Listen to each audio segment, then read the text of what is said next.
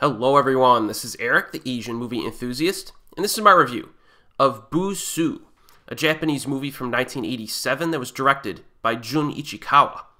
When I recently reviewed Tony Takatani a few weeks ago, I realized that a handful of Ichikawa's movies were available on YouTube, and we already discussed How to Become Myself last year, so let's take a look at Busu, which was actually his debut feature film. Now, the following plot synopsis was taken from a website called Windows on Worlds, which has quite a few reviews on Asian movies, and definitely check out that website if you want more recommendations. For reasons we never quite understand, Mugiko leaves her island home after a traumatic incident and moves in with her aunt in Tokyo with the intention of becoming a geisha. It seems Mugiko's mother was once a famous geisha herself until she met Mugiko's late father and left for a more conventional life in the peaceful countryside.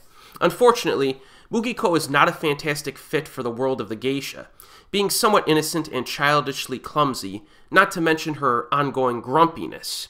Nevertheless, everyone at the geisha house is keen to help her, if only out of loyalty to her mother. Now, the nice thing about Busu is that there is a pretty legitimate character arc in this film, at least in terms of how the protagonist eventually sheds her gloomy outlook on life after interacting with others throughout the film. Near the beginning, her situation is presented very well, like she's new to the area, very shy, and her first day at school is filled with anxiety. And then she seems to have no interest in any social activities, really, nor any friendship with classmates near the beginning. But as the film progresses, she starts to open up more. She finds some interests and joys in life. And this is definitely kind of a coming-of-age style of film. Now, one of the things I enjoyed most about this film is that a lot of the information that's presented is expressed through visuals.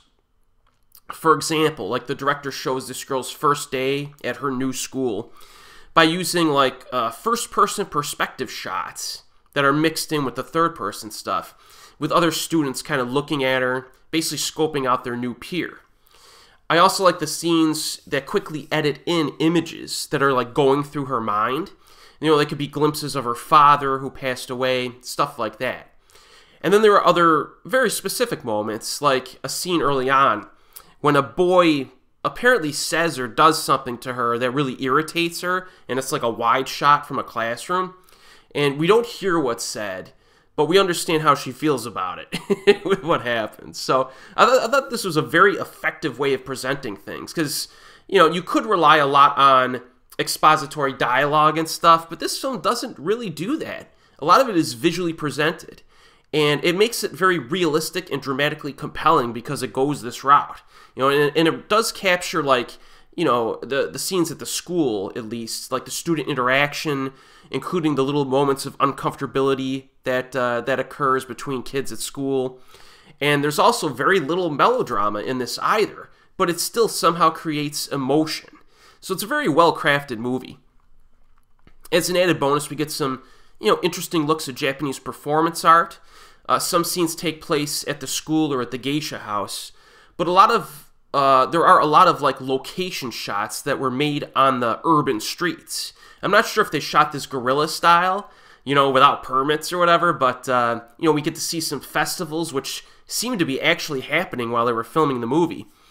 And it's nice because some Japanese films, even really good ones, will have a lot of indoor location shots or a lot of sets that are in use.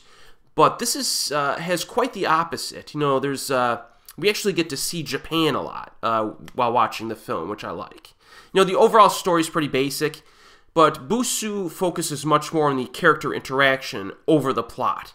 It's kind of laser focused on our protagonist, and her development is very strong. The lead actress, Yasuko Tomita, is really good. A very natural performance. She expresses her emotions very well. As of 2023, she has 93 acting credits to her name, so she has had a good career over the years. I may need to scope out some of her other high-profile roles. The music in this has kind of a relaxing feel to it, but there's also a quiet intensity at times as well. Definitely creates a mood. I strongly recommend Busu. It's one of this director's strongest films, I think. and it would serve as a pretty great introduction to his work. Currently available on YouTube. And as always, I'll see you next time.